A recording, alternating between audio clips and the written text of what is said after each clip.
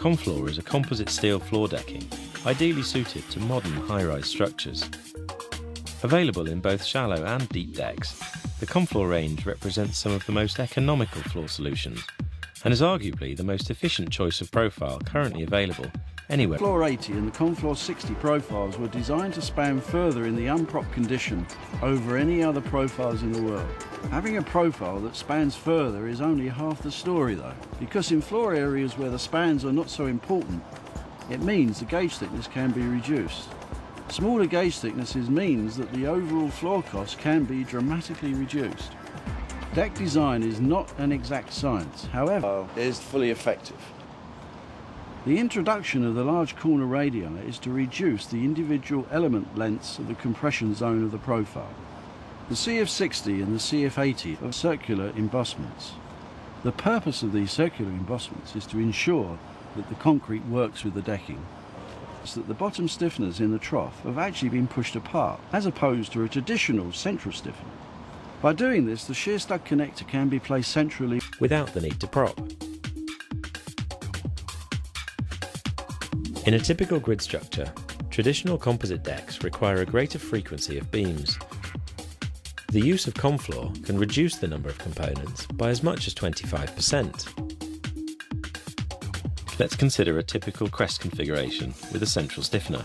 As the horizontal elements will at some point be in compression, it is important to keep the individual B/T ratios for these elements to a minimum. The location of the shear stud connector within the deck profile is of paramount importance. The latest Confloor profiles only allow the studs to be centrally placed, which is the optimum position for developing the stud capacity. Extensive testing and fire engineering work have resulted in fire ratings of up to 4 hours when using a light mesh within the composite slab and no protection to the deck. We are proud that we have a very high quality controlled manufacturing process. At the beginning of each order, then at regular intervals, quality checks are carried out on the Confloor. Only once these checks are satisfied will production continue.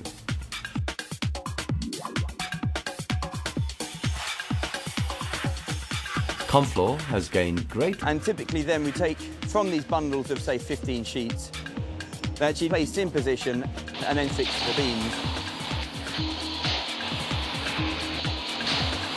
Is on the levels below. The shear studs are then taken and placed in position through deck welded onto the composite beams. The steel mesh is then laid, concrete poured, and then it's finished.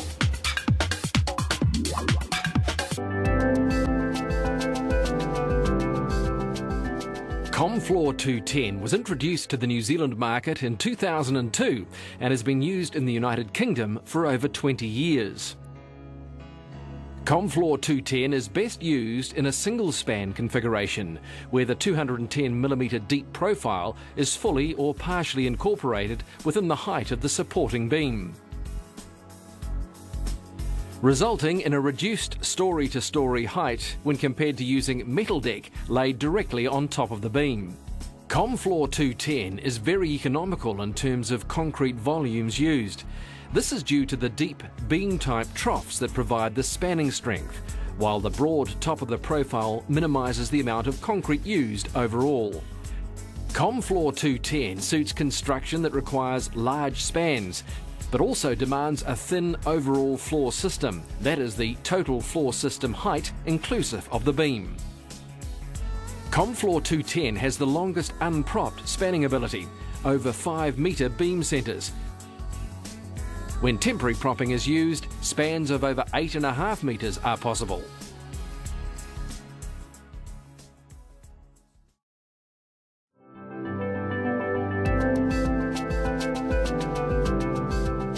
Confloor 80 was introduced to the New Zealand market in 2005 and has been used in the United Kingdom since 2004. Confloor 80 is best used where long sheets continue over multiple beams to fully utilise the fantastic spanning capabilities and construction bracing properties of Confloor 80. And as such, it suits high-rise construction and where a simple, large spanning and lightweight flooring system is required. ComFloor 80 is a great balance between economic concrete use and robust acoustic and fire performance, achieving 4 hours in fire testing without any modifications to the underside of the decking. ComFloor 80 can span unpropped to over 4.6 metre beam centres.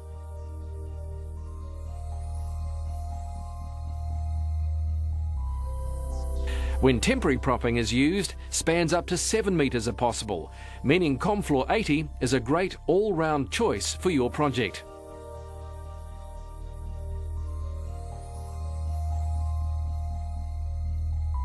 ComFloor 60 was introduced to the New Zealand market in 2008. ComFloor 60 is similar in use to ComFloor 80, but is better suited when the thinnest possible slab is required or where acoustic, fire and vibration criteria are critical factors in the design. Using less material width in its manufacture, ComFloor 60 also comes at a lower unit cost than the ComFloor 80. ComFloor 60 is great for commercial car parks and storage units, or anywhere a long-spanning concrete-efficient slab is desired with good solid performance characteristics. ComFloor 60 can span unpropped to over 4 metre beam centres. When temporary propping is used, spans up to 7 metres are possible. Steel combined with ComFloor saves weight, which gives huge benefits to foundation design and overall beam and column sizes. ComFloor combined with structural steel speeds up the construction time, with a poured floor-to-floor turnaround sequence of 5 days not uncommon. This can save months of construction time compared to other styles of construction, leading to faster occupancy and return on investment. When used unpropped, services and other fit-out installations can proceed unhindered immediately after the ComFloor sheets are installed. Although structural steel is the best option, other support structures commonly used are masonry,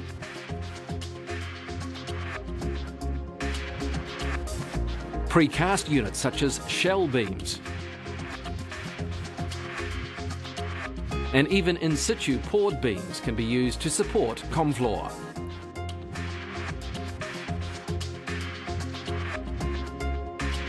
Including installation of decking, shear studs and edge trimming, ready for the placement of reinforcing and concrete. Composite Floor Decks Limited work professionally to achieve the project's time and safety targets. Unique to Composite Floor Decks Limited is the use of safety netting.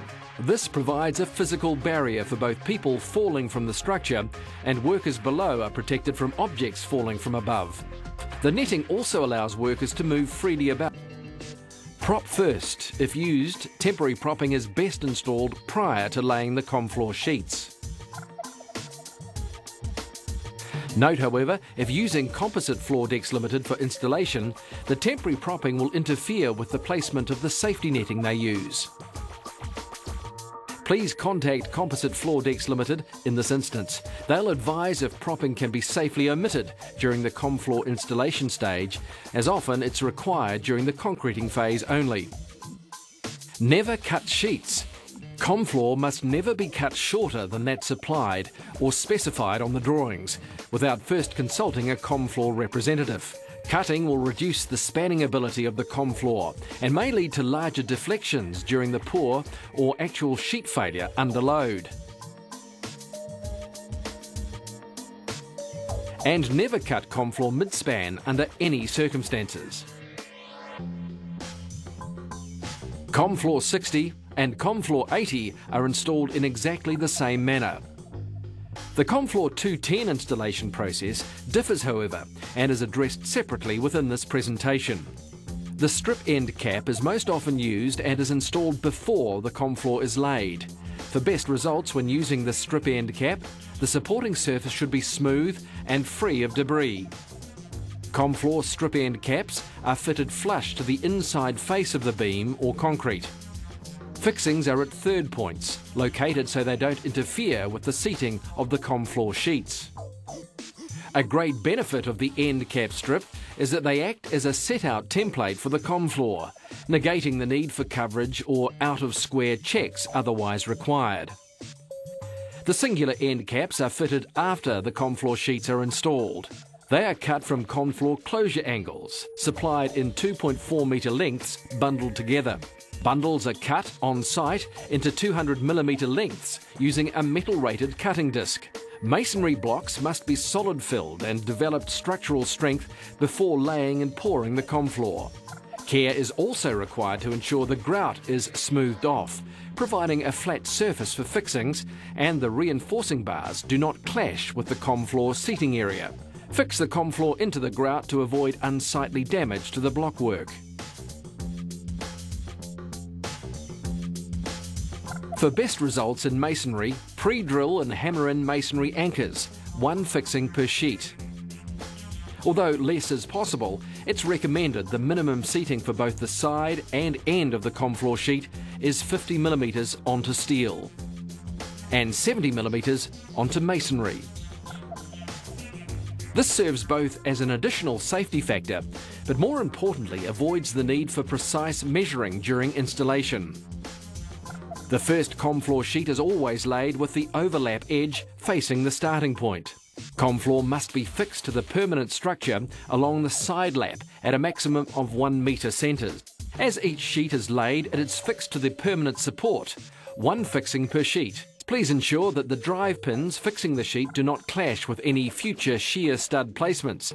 An ideal location is at the base of the rib upstand as shown here. They are then TEC screwed together through every second pre-punched hole, resulting in fixing at no more than 1 metre centres. Often shear studs are used to create a composite design, meaning a much smaller beam can be used than for a gravity beam design. Shear studs are best installed in a through deck fashion. That is, studs are welded on site after the Confloor is installed. This results in a faster installation sequence, and the Confloor sheets act as a bracing diaphragm to the structural steel during the construction phase. The top flange of the steel beam must be unpainted and free from dirt, debris and moisture to ensure an effective weld is achieved.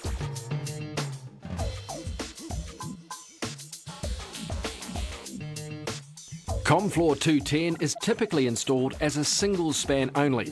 That is, the sheets tend to span beam to beam or wall to wall, and not over the top of multiple beams or walls, as is best practice for Confloor 60 and Confloor 80. To fully utilise the benefits of Confloor 210, it's usually incorporated within the height of an asymmetric beam support system, thereby reducing overall story height. Numerous beam configurations are possible with Confloor 210. For best results, contact your Confloor representative and discuss your project's needs. Asymmetric beams focus the tensile capacity towards the bottom of the beam, maximising performance while keeping the overall floor height to a minimum. When installing Confloor 210, the end support diaphragms are always used and are installed first, as they're a vital structural component that supports and maintains the correct shape of the Confloor 210 under construction loading. The Confloor 210 end support diaphragms are fixed down at third points so as not to interfere with the seating of the Confloor sheets. Please note the orientation of the end support diaphragm, as this will affect installation if not correct. The first sheet of Confloor 210 must be laid so the edge with the punched holes faces the starting point. The edge lap is fixed at 600mm centres with heavy-duty drive pins. Subsequent sheets are then placed down on the preceding one, so the pre-punched holes are always visible from above. As each sheet is installed, they are TEC screwed into the top flap of the end support diaphragm.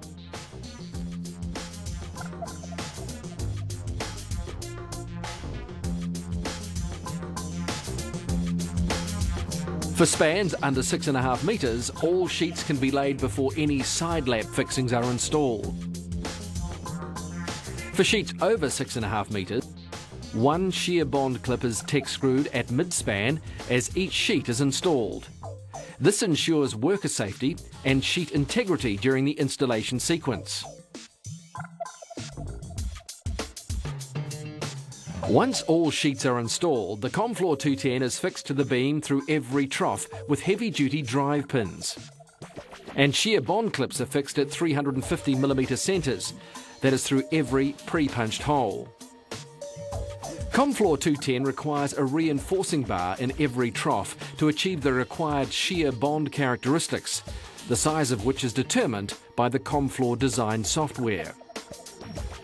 The rebar is held in position using a standard 100mm circular spacer. Placement of mesh completes the basic Comfloor slab and is now ready for the concrete.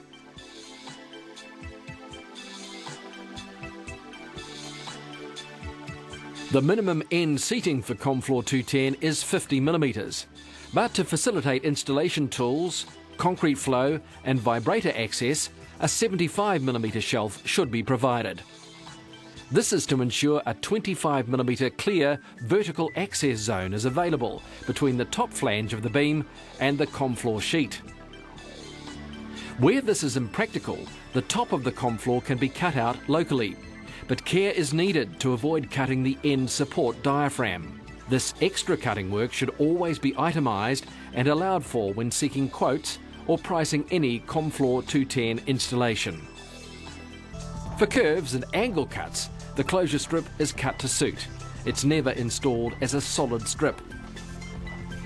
For ease when forming the slab edges, use the Comfloor edge trim available for any slab thickness. Comfloor edge trim is fixed either to the steel beam or to the Comfloor itself. Restraint straps at 600mm centres stabilise the edge trim against concrete load. Consideration should be given to the installation of any perimeter reinforcing. Often this needs to be installed prior to the restraint straps to avoid rework. Edge trim must never be stepped upon. It's designed for horizontal loading only. The construction joint former matches the shape of Comfloor 60 and Comfloor 80 and is designed to reduce concrete seepage when forming construction joints or when forming voids that will be cut out after the concrete pour. Timber backing is used to form the slab height and provide horizontal stiffness. The Comfloor construction joint former can easily accommodate bottom reinforcing, will not interfere with mesh placement and is fixed to the top of the dovetail portion of the Comfloor. Comfloor hangers are available for Comfloor 60 and Comfloor 80 only. The Comfloor threaded wedge nut is best used for heavier loads. For loads up to 50 kilograms, a GTD type hanger can be used. Threaded rod and terminal fittings are typically supplied by those